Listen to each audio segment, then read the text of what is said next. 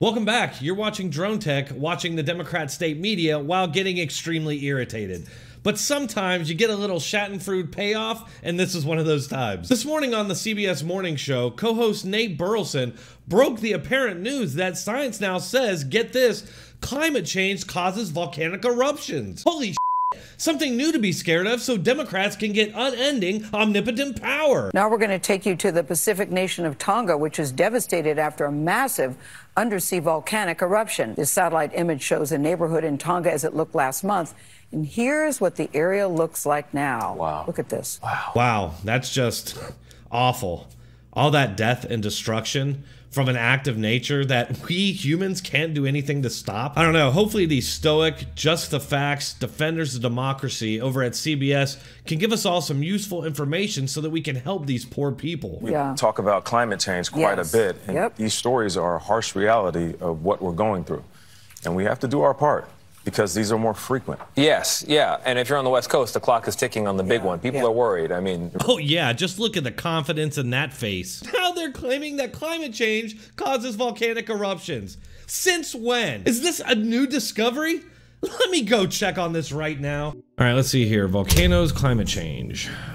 What do volcanoes have to do with climate change? Volcanic eruptions are often discussed in relation to climate change because they release CO2 and other gases into our atmosphere. Will the volcano eruption affect the global climate? Ashes from Tonga eruption reaches record altitudes, but climate cooling? Let's check out some images.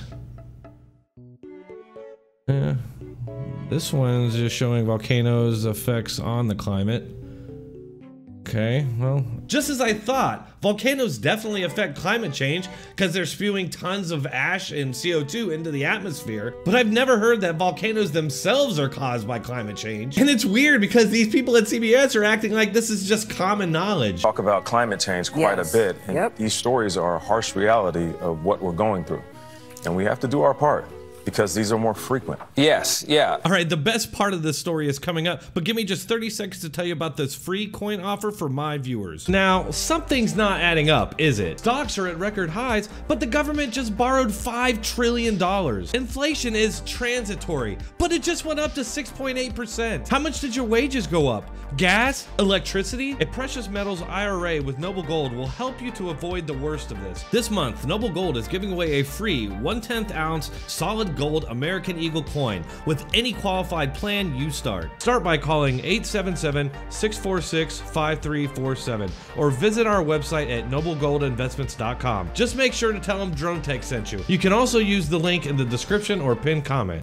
So right after Curtis Houck from newsbusters.org, sorry if I'm mispronouncing your last name, but after he posted this clip on Twitter, Nate responded saying, quote, "Hey, Kurt, you have to listen. Didn't say the volcano was caused by climate change." Actually, Nate, you did, or at least heavily implied it. Talk about climate change quite a bit, and these stories are a harsh reality of what we're going through. And we have to do our part, because these are more frequent. Yes, yeah. Mother Nature has ways of contributing to climate change. So my point is we need to do our part to take care of this planet. I missed a few days of school, but this wasn't one of them. And as you can see, he attached an image to this tweet. Wait a minute, that image looks really familiar.